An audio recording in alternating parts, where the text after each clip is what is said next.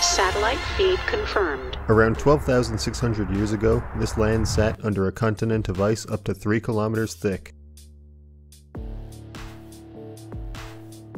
For millennia, it migrated across the terrain, dislocating huge boulders and grinding the rock below into gravel and stone. I wasn't there, but I hear it was pretty intense. Blueberries and partridge berries. Then, something happened, and things changed. Spilling them everywhere. I'm just gonna eat the whole damn handful. Cheers. Over a few centuries, the glaciers retreated. As meltwater flowed back into the sea, barren lands emerged. Huge bergs of ice, lodged in the sediment, were the last to disappear. Left behind is a labyrinthine marshland of kettle lakes, peat bog, and erratic boulders. Brud and I are here on a foggy, misty day to roam the so-called Rocky Barrens. Come along for a night of camping and enjoy life in the holocene. It's time to make tracks. Yep.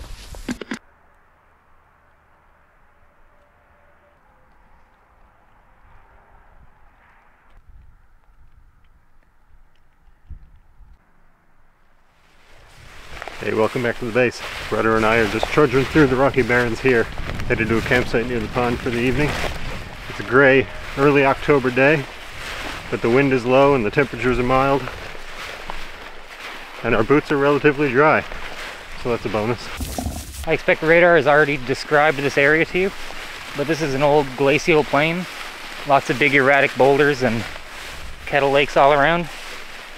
It's our first time exploring this kind of area for a campout, so we're looking forward to it.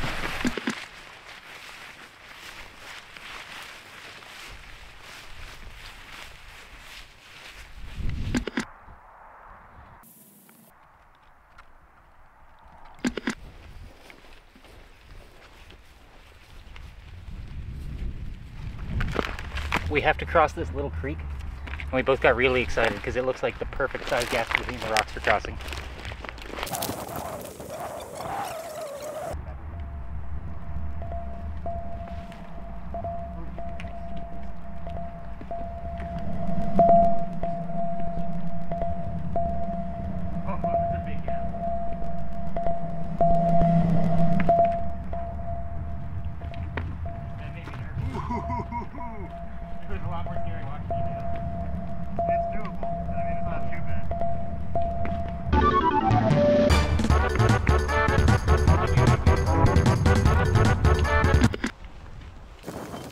There's sort of like a driftwood spillway here from where the water's low in this pond, and all the pine needles and branches have built up.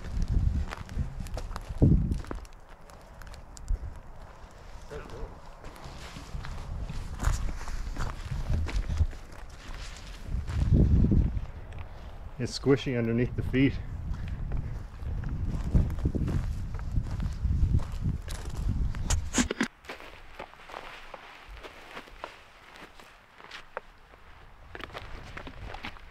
Looks like log chives.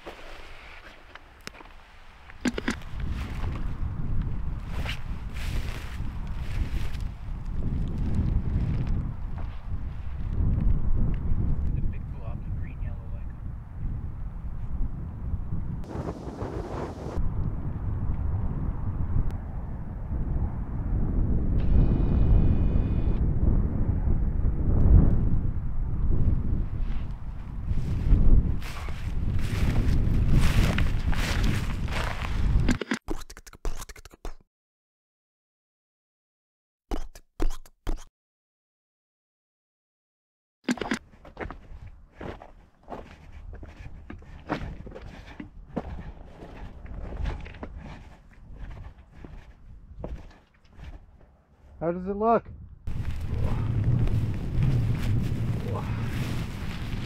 This here's the spot. Oh yeah. Plenty flat enough for a tent. We might even fit both. Alright, brother and I made it to camp. It was a good hike across the barrens and bogs. The rain held off, but we can feel some moisture spitting in the air here now, so we're gonna get camp set up.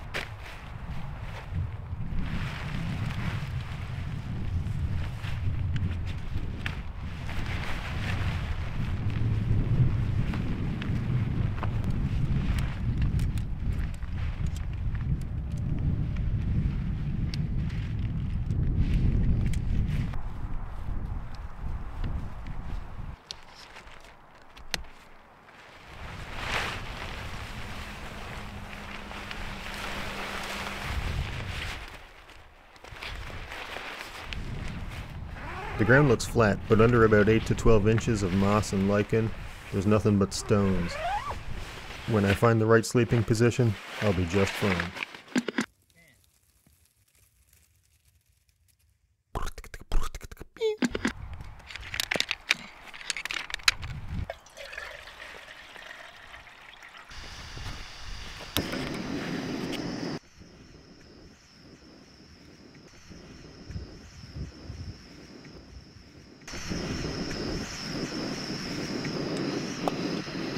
Whoa! Holy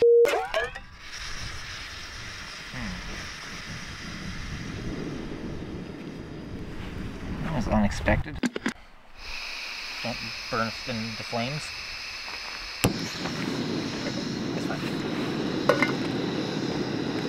Just had a very Steve Wallace moment. Yep. Oh no, my seaweed ain't in there. We've got a handful of instant miso packets left. Top shelf camp snack. That's good, thank you. Cheers. Cheers. Cheers.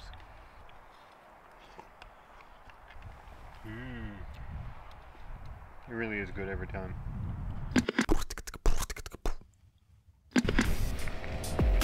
You know what to do.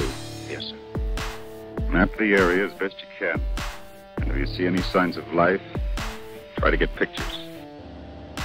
Do you think there is life here, sir? Some of our best minds have always claimed there was. Well, when we get back, we'll set them straight, sir.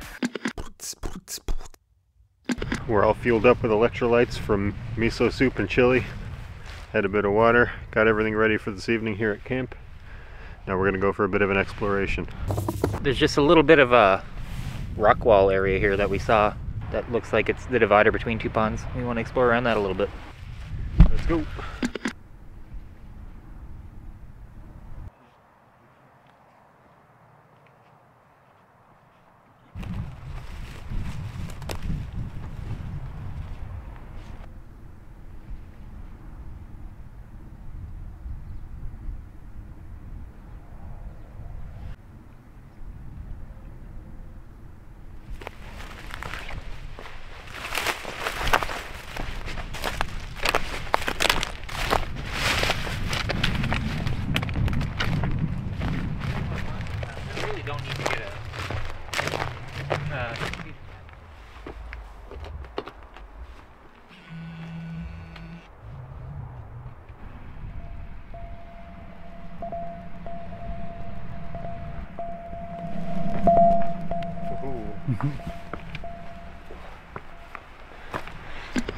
You can see there's a bit of a man-made rock wall dividing the ponds here.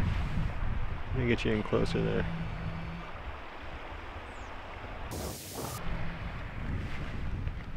Cool spot.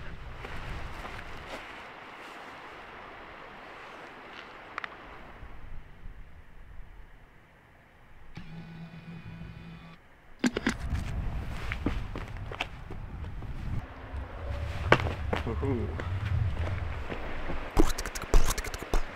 The dam appeared to be made by hand, each stone placed individually. The area had no vehicle access, and there was no sign of human presence in recent history, aside from us. Beyond here, the barrens turned back into forest. After a short spell, it's back to camp to get supper on the go.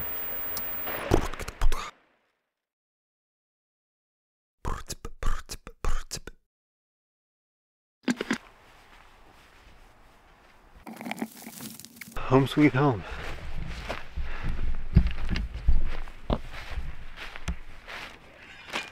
Time to get some supper on the go.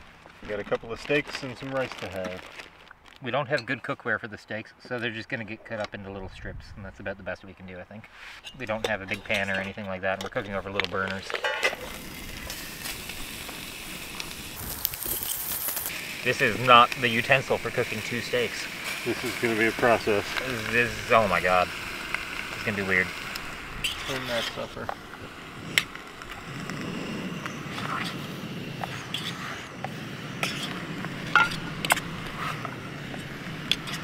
Really, we did this totally backwards. The rice should have went in the pot. You are totally correct. It's not too late.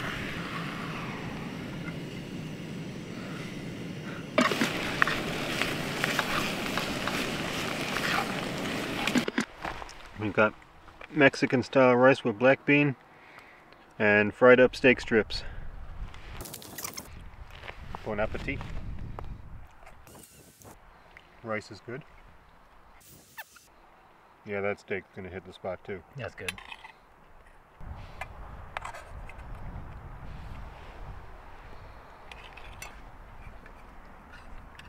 Fog really rolled in too. Yeah, just while we were cooking, pretty much. Just from the grocery store?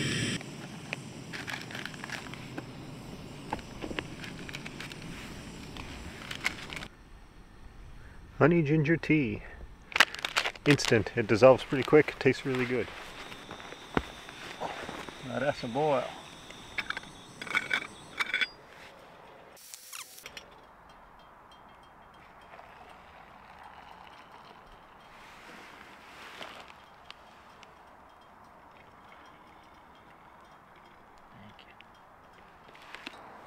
Cheers.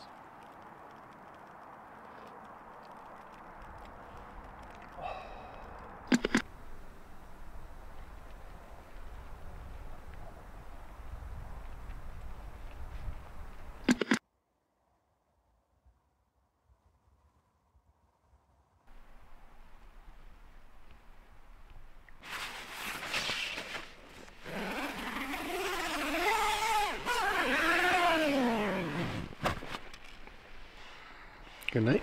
See you in the morning.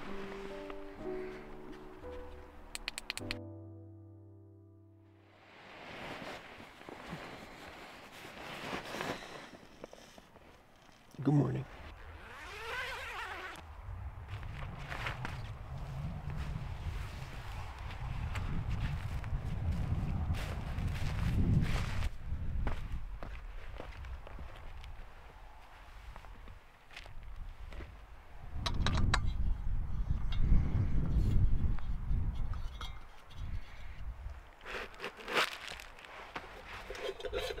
Oh, hey.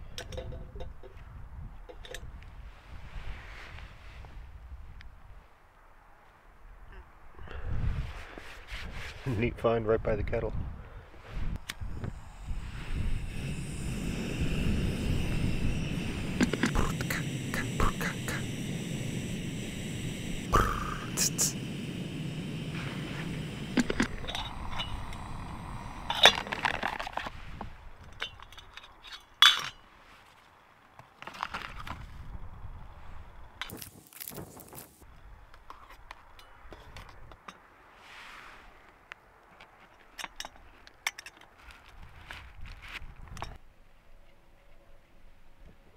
It's pretty misty out this morning, so I came back into the tent to drink this coffee.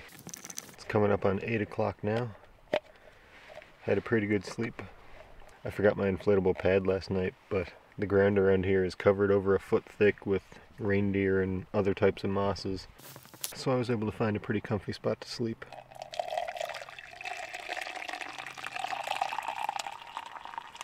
Oh, bring on the coffee. There's a cup left for brother when he finally gets up. But for now, cheers.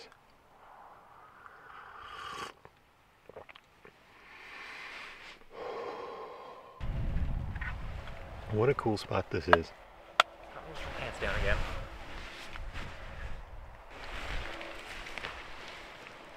What you say? Morning.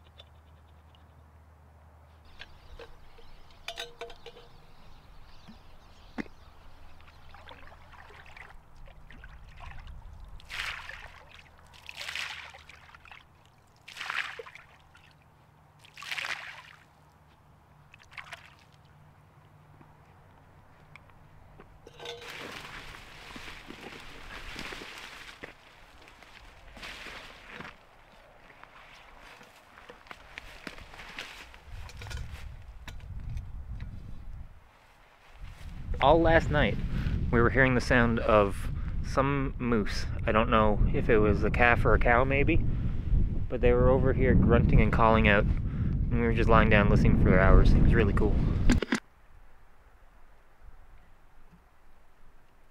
We've got the campsite all packed up now, ready to hit the trail back to the parking spot. 10 o'clock in the morning right now. A little bit breezier than yesterday, a little cooler than it was supposed to be, but should be a pretty good hike. We're gonna stick mostly to the shoreline for the first little while to hopefully stay more dry than walking through all this moss and bush. Yeah, with the drizzle and the fog last night, the ground is pretty soaked, so just walking over there to take a piss, ended up with wet boots.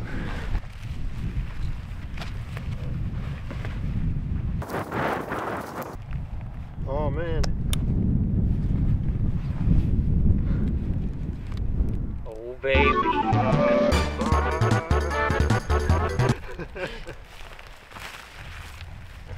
It's a Thanksgiving miracle.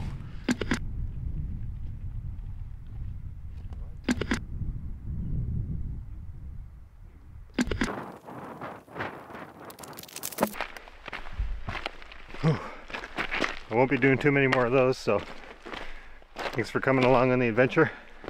If you enjoyed the video, you know what to do, and we'll see you on the next one. Until then, it's time to make tracks.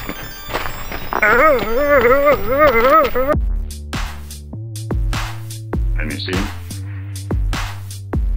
Not yet, sir. Yes, sir, there he is. Mac! What's it like out there? Nothing much to see. You feel heavier or lighter than usual? Can you move about easily? Just like at home. What about atmosphere? I'm turning off my oxygen unit and opening the intake valve. Careful. Not too fast now. Like, I was aware I was kind of drifting, but I was still confident. I've got my supply completely, sir. Rescue party standing by, sir. It seems to be okay. It's okay. Send them out.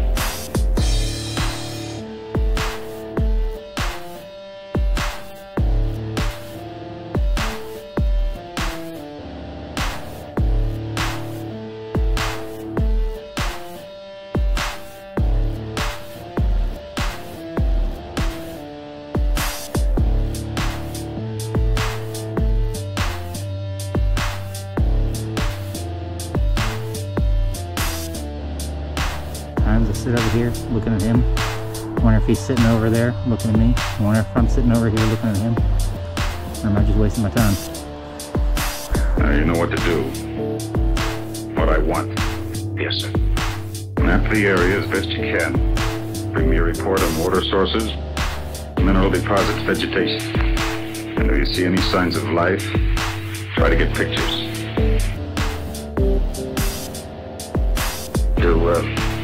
Do you think there is life here, sir?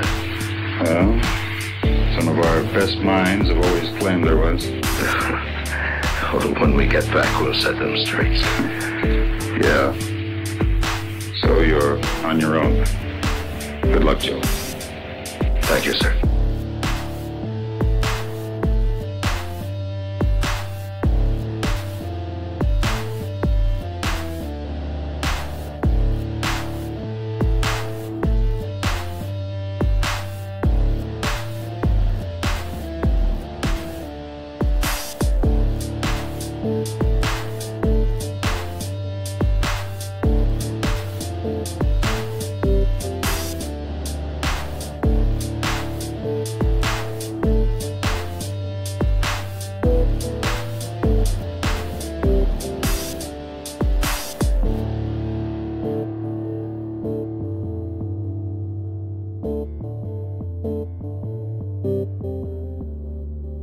This